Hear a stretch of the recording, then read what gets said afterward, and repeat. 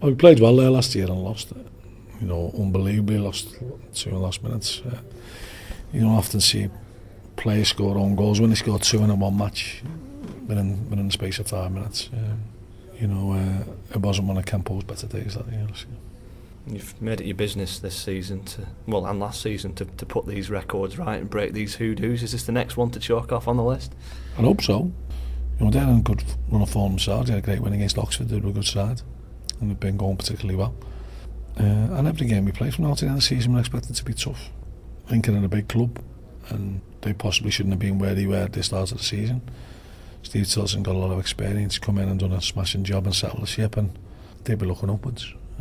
You know, from being in a precarious position earlier on in the season. So we're expecting a tough game, and like we expect a tough game every game. But I know the players are looking forward to each game they play now.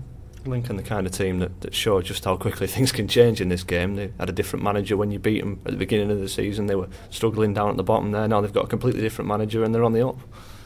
Well, I think what you've seen this season, a lot of teams have little mini runs. You know, Macclesfield had a little mini run, Oxford had a mini run, Stevenage have got about 3 or 4 mini runs. We've only had possibly 1 or 2. So if we're going to get anywhere near the playoffs, we need to go on a 6 or 7 game winning run, or certainly an unbeaten run. And we need to go on a couple of them between now and the end of the season if we're going to get success. And is that what's set you back in previous seasons? I think your record in terms of league wins is 4 on the bounce previously. You'd have to say so. You know, when Morecambe got in the playoffs last season, it was down to having a terrific run. Round about the Christmas period, I think they won 9 out of 10. And then they had a bit of a ropey spell, then they come good again. And that's what we need to do. We need to go on a good run where you take up a lot of points in a short amount of time. And then you can start looking at your games in hand. As it stands now, games in hand mean nothing for me. When you're not winning games in hand, all they do is amp goal difference. So anyone who thinks, well, we've got 2 games in hand of them because that's 6 points, it just never happens like that. And I know people still keep doing that, but they shouldn't. There's a big difference between consistency of performance and consistently getting the results, isn't there? How do you balance that? Can you play too well in a spell and then your luck runs out? Well, if you're playing well, your luck won't run out. It's when you're playing bad and your luck runs out.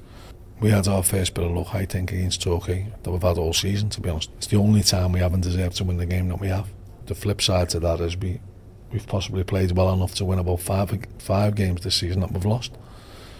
We've got to realise that we didn't play well against Torquay, and we won't get away with too many of them games if you don't play well. You don't win many games if you don't play well in this league. You'll win the odd one. So when you do have your luck and you ride it, you've got to make sure that you don't call upon your luck again. Your away record since the turn of the year has been pretty decent, hasn't it? What's changed? Have you changed anything in the approach, or is it just one of those things? No, it's just one of those things, but our away form in general this season's been quite good. I think we've only lost 4 away. And our form in the main's been quite good. You know, there's only the league leaders who've lost less than us. Everybody else, apart from them, has lost more than us.